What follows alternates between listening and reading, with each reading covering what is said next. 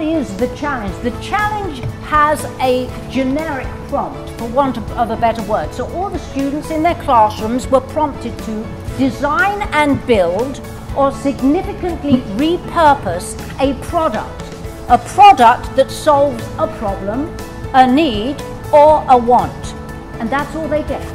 So it's up to them. Define the problem, empathize, ideate, come up with a solution. That's what they were asked to do. So the first deliverable obviously is the physical prototype at whatever level you want to. The second one is you have to do a presentation board. And we have specifications. We give them a list of the items that we want to see, that we need to see on that presentation board. So all those details are presented to the teachers and the students. They also have to create, and it's usually a little iPhone video, what we call a promotion or demonstration video. Somewhere in your prototype, 3D modeling and 3D printed parts have to be there. And that's it for the deliverables. Okay, so of course we have awards. We have cash awards. In our main exhibit, we have 3 winners at each level. So we have a first, second and third place for level 1, first, second, third, level 2, and so on. The cash awards are donated by Airwolf 3D, and they have been our sponsors from the band, our partners from the very beginning of the ocMaker Challenge. And we're going to ask Tyler Kerris, who's representing Airwolf for us this afternoon, to come up here, and Tyler will be handing out the large representations of the check.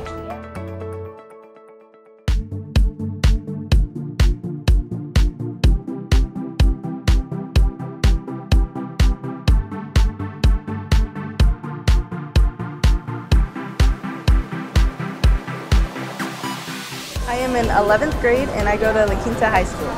My invention is the magnetique brush, and basically it has a base and you can switch out the brush heads for your specific need.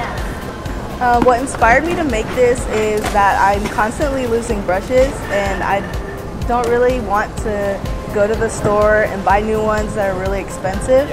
Basically this brush allows you to have one brush with many choices. What I enjoyed most about ocMaker Challenge is seeing all of the inventions and products that everyone made and how innovative they are and how they could help people with their problems. And my teacher, he inspired me to use special technology that I've never worked with before, and it allowed me to make this dream that I had a reality.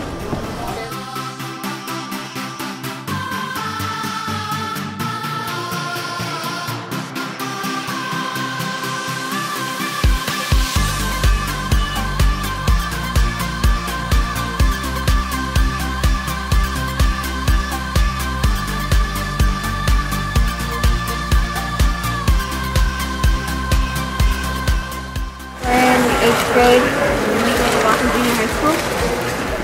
So our invention was something that we called an aqua alarm, and the aqua alarm was made up of an app that had a 30-second countdown and whatnot.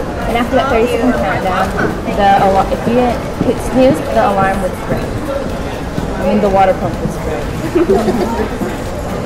A lot of kids, like when their alarm goes off, they just hit snooze and they go back to sleep, and it doesn't make them want to get up, so they just go back to sleep. So they have to get out of bed this way. I think what we liked the most about participating in the ocMaker Challenge was that we all learned that we can learn from our mistakes. So we ended up failing a couple times when we were making the app or figuring out how to do Bluetooth or connect the relay. But after failing, we knew that we had to try again, and that's what made us finish our project.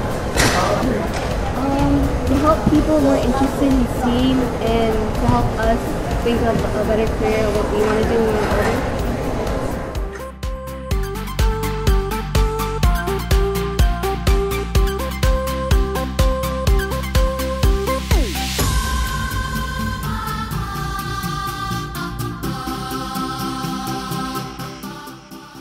I'm in 8th grade at Walford Junior High School.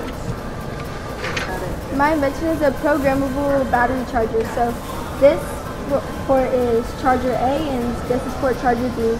And on the app that we invented, you will press charge on A if you want to charge here or here. And so you set the percentage that you want your phone to be charged to, and once it reaches that percentage, it will tell the Bluetooth, and the Bluetooth will communicate to the relays and cut off the power of the charger.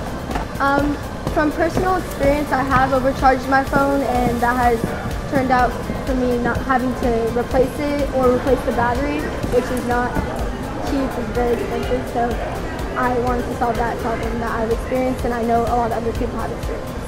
Just how much I've learned just in this one school year, and really learning that possibilities are endless. If anything you set your mind to, you can achieve it no matter what.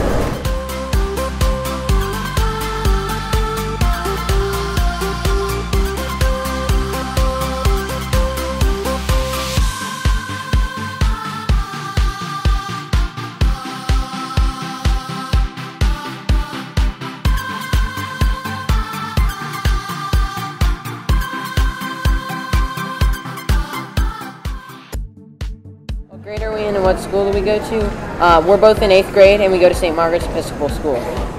So our project is Buzz Trap, and it is a UAV with a 3D printed mosquito trap on top of it that is able to fly to a remote location, land, and catch mosquitoes, which can then be brought back to a lab for testing for different viruses. So I heard about Zika virus on the news and thought of a way that I could catch mosquitoes, which would in remote locations, and looked into Microsoft's drone.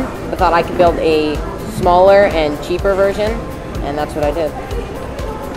I think our favorite part about competing in the ocMaker Challenge was probably just being creative with the product that we created and really being able to show what we did and how we did it. So I want to be a mechanical engineer when I grow up. And I think I want to be an architect. I think I knew that I wanted to be a mechanical engineer before I pursued this, but this really helped me understand what I can do as a mechanical engineer. And to the students, we want to thank you, because we know this wasn't easy. We want to thank you for your effort, for your creativity, and for your persistence.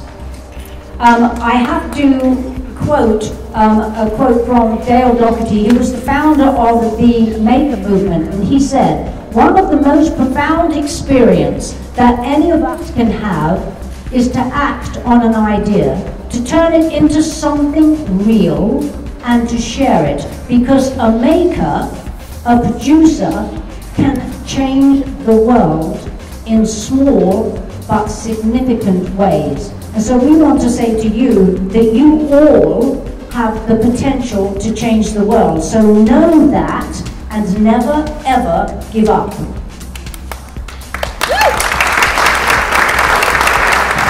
So thank you to everybody. It was a great competition, and we hope to see everybody here in 2018. Thank you.